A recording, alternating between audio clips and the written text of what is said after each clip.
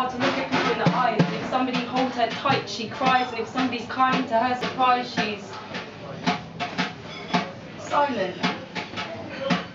Because usually she can speak all day, but that gentle touch takes her breath away. She feels all shy and wants to run away, not used to that feeling of feeling contained. Maybe that's because of her dad or all the other men she's had. Her lack of self-esteem doesn't get her in the team. I think she's a bit sad and lonely.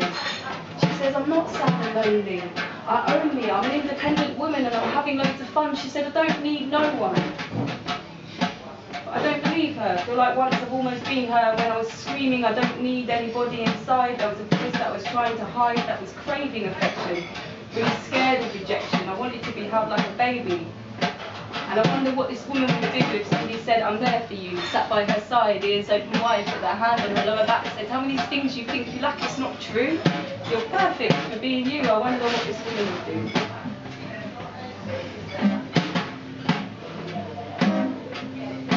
Give her love.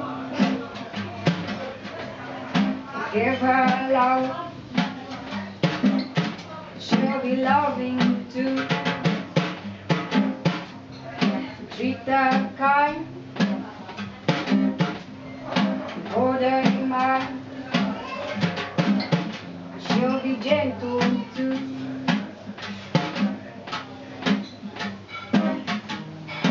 You call names she doesn't want to hear. She feels